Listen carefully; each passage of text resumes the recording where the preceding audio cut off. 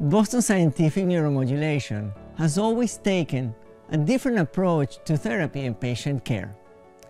That's what inspired me to join them when I came here to a small startup company in Southern California.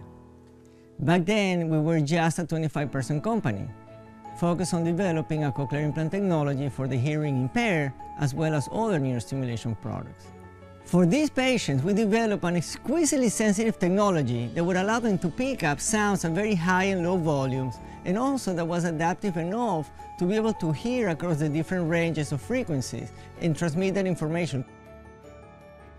I think a lot of patients today might actually be surprised to learn that some of the other current technology platforms used to treat Parkinson's disease with DBS are actually derived from cardiac pacemakers.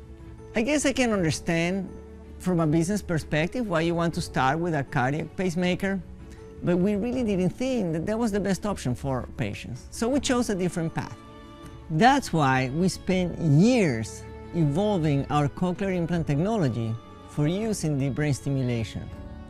And we are so very proud to be the first company in the world to offer multiple independent current control technology for DBS patients today. I know that multiple independent current control has a really long and complicated sounding name, which is why around here we just call it MICC for short. But the idea is actually really simple. Just like deaf patients need an adaptive system that is sensitive enough in hearing their acoustic environment and all these changes, Parkinson's patients may need those same capabilities in their deep brain stimulation implant, because their brain will change during the disease progression over time. For years, we've been working incredibly hard to develop MICC for deep brain stimulation.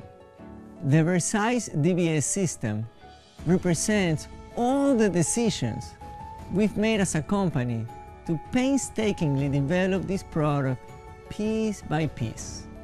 This has been our labor of love, and we are so excited to offer it as an option to our patients today.